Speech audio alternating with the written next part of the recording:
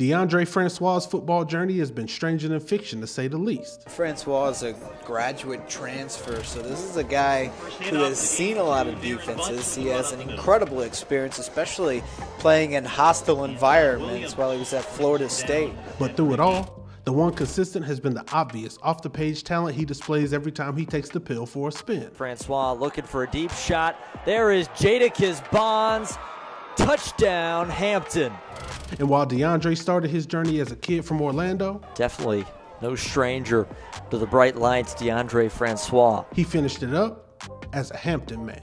Francois will cross the goal line, so put another 6 on the board for the Hampton Pirates. East Bay caught up with Deondre at the HBCU Combine, where he wasn't scared to keep it real about his talent on the field or his life off of it.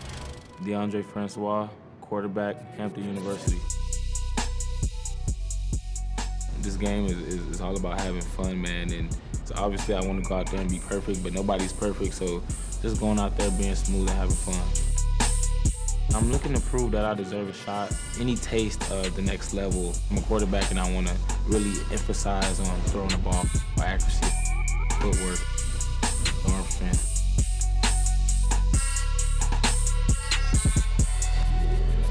Trying to go to the NFL. Any little opportunity I get, I will excel and shine, but I just have to get that opportunity. I want my names in rooms that they haven't been in. My journey has been very crazy, erratic. Taking the path that I took, it was a very humbling experience when I made it to Hampton. Those obstacles made me who I am today and made me the man I am now.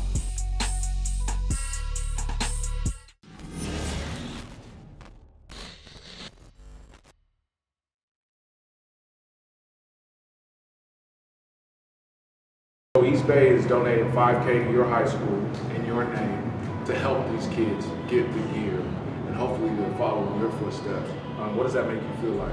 It makes me feel grateful. You know, East Bay is doing a great thing, man, giving back to the community, giving back to where we all come from, where it all started for us at, and that's huge because these younger guys who look up to us as athletes and that want to be like us and that want to, you know, take the steps that we took. So it's a big thing.